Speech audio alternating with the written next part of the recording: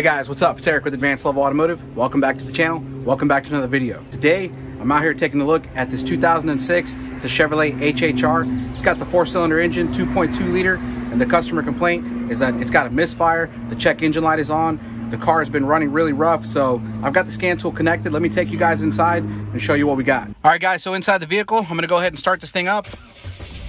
And if you guys take a look at the instrument cluster, you can see that we do have a check engine light illuminated right there. And so I've got the scan tool connected. Today, we're gonna be using the Launch X431 Pro 3S Plus. So I'm gonna go into Intelligent Diagnose and let this thing read the VIN number. We have communication. Now I'm gonna go ahead and shut this car off because I can already feel this thing misfiring. And so I'm gonna turn the engine off, but I'm gonna have the ignition on. And so we're gonna go into diagnostic. From here, we can go into system selection. Now I'm just gonna go ahead and go straight to the ECM, engine control module, and we're gonna read fault codes. All right, so as you can see here, we have 2 fault codes stored in the memory. First of all, we have this P0300 engine misfire detected. That's going to be an important one because, like I said, that's the main complaint here, is that the engine is running rough, it's misfiring, it's jerking, it's stuttering, so that's going to be our main focus. You can also see that we do have this P0455 evaporative emission system large leak detected. Now, I don't know whether or not this code was there before the misfire was there, but I'm pretty sure that these are 2 separate concerns. Now, typically with an evap leak, it doesn't generally affect the drivability of the engine. I mean, it can in some cases, like when you have a stuck open purge valve, that can cause raw fuel to get sucked in through the intake, through the evap system.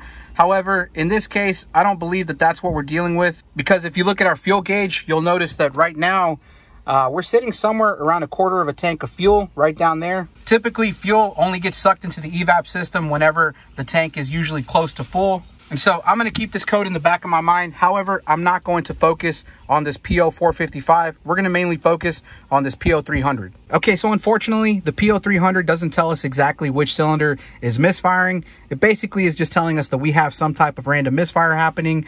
It could be 1 or 2 or more cylinders misfiring. And so one of the cool things that we can do with the scan tool is we can go into the data stream. We'll choose engine controls.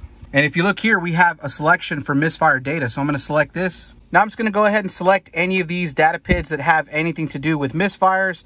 And so you can see we have cylinder misfire number 1, number 2, number 3, number 4. We also have misfire history, so we're going to select all of those as well. So with all of those selected, we're going to go ahead and hit OK.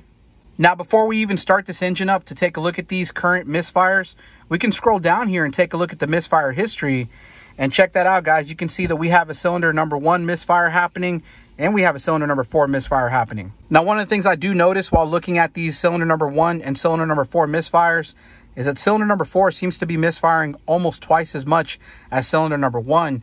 And so we're just going to keep that in the back of our minds. But let me go ahead and start this engine up, and we're going to watch these misfire counters. Okay, so up here at the top, you can see our cycles of misfire data. Essentially what this is, it's a counter for misfires. And so every time it hits 100, it's gonna go back down to 0, and it's going to refresh everything here. And so if you watch, you can see the misfires happening here, cylinder number 1, cylinder number 2, 3, and 4. And right now, if you look, the only cylinder that's misfiring right now is going to be cylinder number 4. If you pay attention to the cycles of misfire, you're going to see that once this hits 100, it's going to refresh everything and it's going to start all over again. So watch it, it's getting up to 80, 90, and 100. And you can see it zeroed out. And so it's going to do its cycle again. Okay, guys, so after running for a few seconds, I can actually feel the misfire getting stronger and stronger. And if you pay attention here, cylinder number 4, you can see the misfire counter going up pretty high. You can see it's getting to 50, 60, 70, 80, 90, got over 100. So our misfire on cylinder number 4 is actually getting higher than our misfire cycle timer. And so that just goes to show you how strong the misfire is on cylinder number 4. Check it out, it's getting up to 120, 130, almost 140 right there before it reset the timer. And still, we did not see any activity on cylinder number 1. That just goes to show you that misfire counters are not always perfect. Sometimes when you have a bad misfire that's happening, oftentimes it can cause other cylinders to also count as well. Check it out, you can see number 1 is starting to count here. But if you look, we're only at 8 here and we're at 60 over here.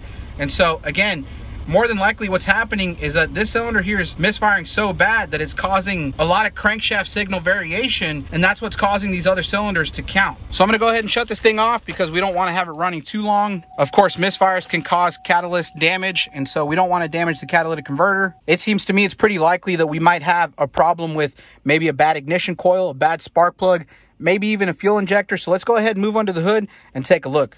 All right, guys, so moving under the hood, here we have our 2.2 liter 4-cylinder EcoTech engine. You can see our EcoTech badge right there. Now, one of the things about this engine that I just realized is that this cover right here is actually the housing for the air filter. So if I try to pry up on this, I really can't remove this without removing the intake tube itself. That does make testing a little bit more difficult because, of course, under here we have our mass airflow sensor, and if you ever want to do some testing in which you need the mass airflow sensor connected but you need access to what's underneath this box, that can be a little bit frustrating. Now, if I move this box aside, I can see that this ignition coil is a design that I'm pretty familiar with. Let me go ahead and remove this intake box assembly so I can give you guys a better look at it. All right, guys, so with the intake box removed, you can see that this here is our coil pack assembly. Now, if you guys are not familiar with this design, essentially what we have is the ignition control module located right here, and it's bolted to this coil pack assembly. Now, there's actually two different coils in here because this is sort of a waste spark ignition design in which there's a coil for the cylinders 1 and 4 and a coil for cylinders number 2 and 3. Now, the problem with having a design like this is that it does make testing very difficult, in some cases impossible, because everything is built in together. You essentially have no real access to the actual ignition coils. All you have access to is the ignition control module. Now, the only thing that we can really test here at the connector is essentially just the inputs coming in from the computer. And so we're going to have a cam pulse and we're going to have a timing pulse coming in from the engine computer. It basically takes those inputs, then uses that to determine when to fire the ignition coils. Now, we know that we pretty much have a dead misfire on cylinder number 4, so we can probably rule out the possibility of having a bad ignition control module, because if you guys think about it, if the ignition control module, maybe the driver was bad for cylinders number 1 and 4, we would have a constant misfire on both cylinders number 1 and 4.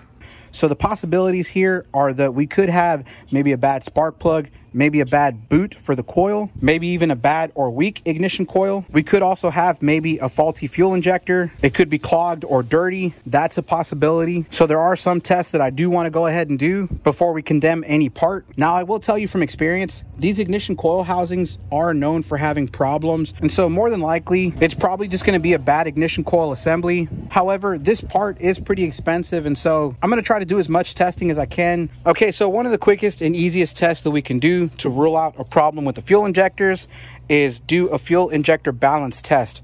Now, it's particularly easy to do it on this vehicle because, for one, we have really easy access to the fuel rail right here. Now, if you look, you can see that this is the cap for our Schrader valve, and so if I take it off, it gives us really easy access to connect our fuel pressure gauge. So I'm going to go ahead and connect this thing. All right, so I've got my fuel gauge connected. Now let me show you something that's really cool. Inside of the scan tool, we can actually control the fuel injectors in order to do a fuel injector balance test. And so if we come in here and go to actuation test, we'll go into fuel system. You can see that we have an option for fuel injector balance, and so I'm going to click on that. It says to ensure all of the fuel lines are connected. We'll hit OK. Now it tells us to connect the fuel pressure gauge to the fuel line. We already have it connected. It's right here. So I'm going to hit OK. Now it says each injector can only be flowed or pulsed once per ignition cycle. So if we want to do this more than one time, we're going to have to crank the engine over, of course, because we don't want to hydrolock the engine. And so this test is only going to allow us to do it once per ignition cycle. And so I'm going to click on OK. Then we can start by clicking on injector number 1. And take a look at the system. You can see that it primed it up to 40 PSI. And now we're gonna hit yes, and that's going to pulse the injector. And watch that gauge. You can see it go down from 40 to about 31. And now we're gonna hit OK. And we're going to do injector number 2, and we're going to compare what that looks like. Priming the fuel system, you can see it primed it up to about 40 PSI. Now we're gonna hit yes to pulse the injector. You can hear the injector pulsing, and it landed in the same spot. And so we're going to hit OK. And then we're going to do number 3. And we essentially just want to see if all of these injectors are flowing the same. So it's primed it up. Now we're going to click yes. You can hear the injector clicking. Watch that needle, and you can see it lands in about the same spot. And then finally, injector number 4. which is our trouble cylinder. So it's priming up the fuel system now. Now it's ready for us to test. We'll hit yes. You can hear that injector clicking, and it landed in pretty much the exact same spot. So at this point, we can pretty much rule out a problem with the fuel injector because we know they're all flowing about the same. All right, guys, so now that we ruled out a problem with the fuel injector, we can move on to this ignition coil. And like I said, I'm pretty sure that it's just going to need a new coil. However, I'm just trying to do as many tests as I can before I make the call. And so one of the things I want to try to do next is I'm going to go ahead and unbolt this coil pack, and I'm going to lift it off. And what I want to try to do is I'm going to use this little spark gap tester here to see if we can test the strength of the spark coming out of our cylinder number 4 ignition coil. So let me go ahead and remove this thing.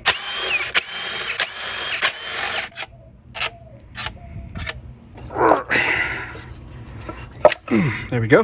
All right, guys, so I've got the ignition coil pack removed. Now, one of the first things I like to look for are signs of carbon tracking. That can indicate to us whether or not we have a leak in maybe one of these boots. Now, if you look over here all the way to the right, this is going to be our cylinder number 4. And so if we take a close look at it, looking all the way around this boot, I don't see any signs of carbon tracking or any signs that a spark is leaking outside of the boot. And so just doing a visual inspection, this number 4 boot looks pretty good. Now, the other thing I like to look for is maybe oil in the spark plug hole.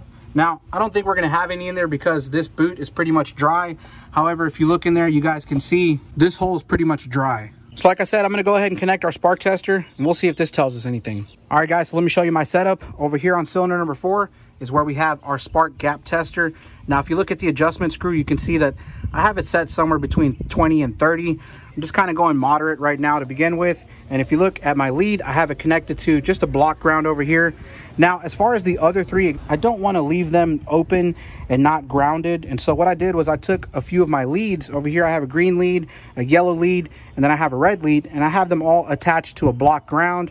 And if you look at the other end of the lead, you can see that I'm just using these banana style plugs, and that actually fits right in there. So now that I have everything set up, I'm going to go ahead and set the camera up to focus on this. We're going to crank this engine over and see what our spark looks like.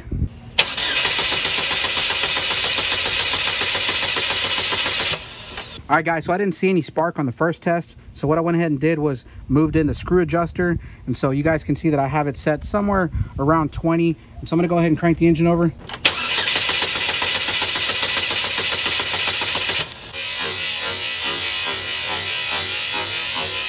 Okay, guys, so as you can see there, we did have spark. Now what I went ahead and did was I moved the adjuster back out a little bit. And so I'm gonna try to crank it over again.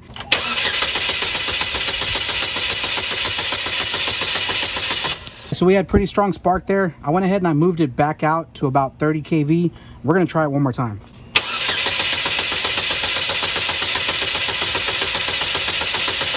So as you can see, we didn't have any spark there. And so it seems like we're losing it somewhere around 25 kV. Now what I wanna try to do is I wanna go ahead and compare the cylinder next to it and see what kind of reading we can achieve with that. All right, guys, so now I'm on cylinder number 3. I'm gonna go ahead and crank the engine over and see what we got.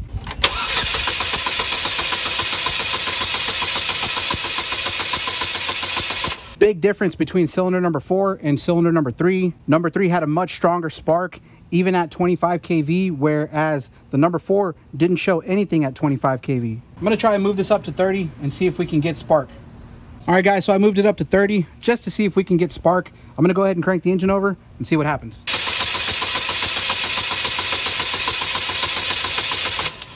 Check that out, guys. We definitely had way stronger spark on cylinder number 3 than we did on number 4. At this point, there's no question about it. This thing's gonna need a new ignition coil. All right, guys, so luckily the parts store down the road had the part that we needed, and this is an OEM GM AC Delco product. That's our part number right there if you're looking for one. So I'm gonna go ahead and install this. Now, what I also went ahead and did was got a set of AC Delco spark plugs. It is recommended that if you're gonna replace this ignition coil and you haven't done the spark plugs yet, make sure you replace the spark plugs because having worn out spark plugs can cause damage to the ignition coils over the long term. So I'm gonna go ahead and get these parts installed and I'll show you the final results.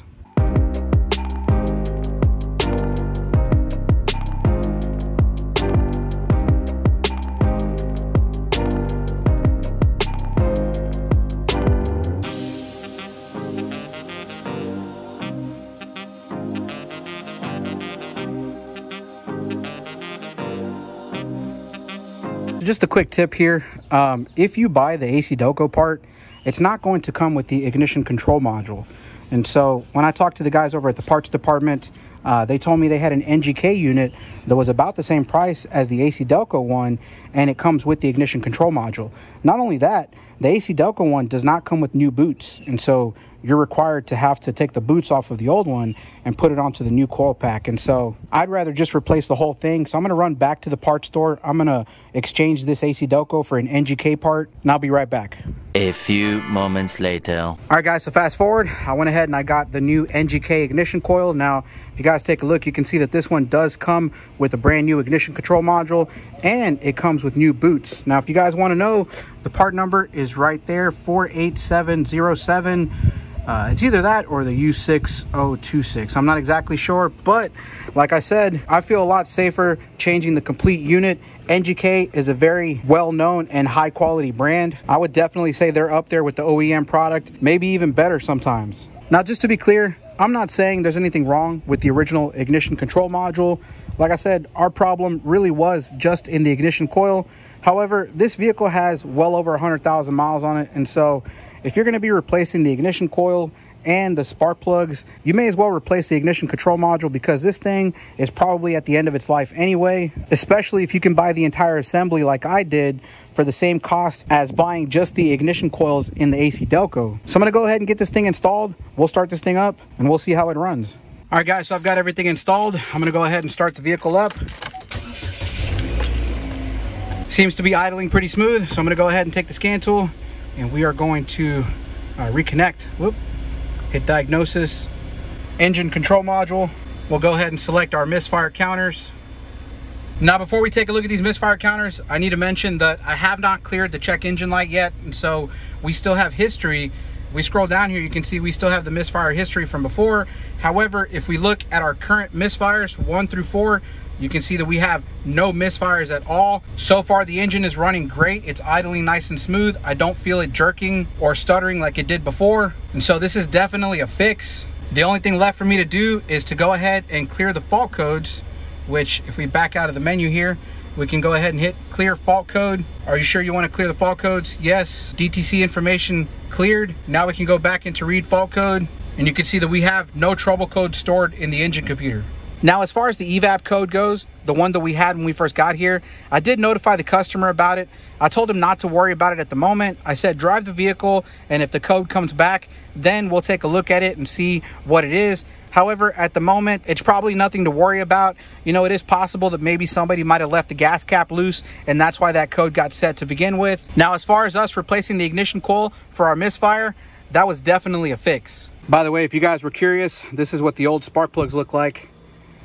Yeah, they were pretty worn out, so it was definitely time for them to get replaced. All right, guys, well, there you have it. A quick and easy way to test your ignition coils by using a little tool like this. Now, if you guys don't already have something like this, I would definitely recommend picking it up and putting one in your arsenal. If you guys are looking for one, I will leave a link down in the description below. Now, anything that you guys buy through my Amazon affiliate link, I do get a small commission on, so it does go toward helping the channel. Thank you guys for all of the support. Anyway, at this point, I'm gonna end off the video. Like I always say, I hope you found the video useful, informational, educational, entertaining. If you did, make sure to give it a thumbs up. If you haven't done so already, make sure you subscribe to the channel, hit that notification bell, and I'll see you guys in the next one. Thanks.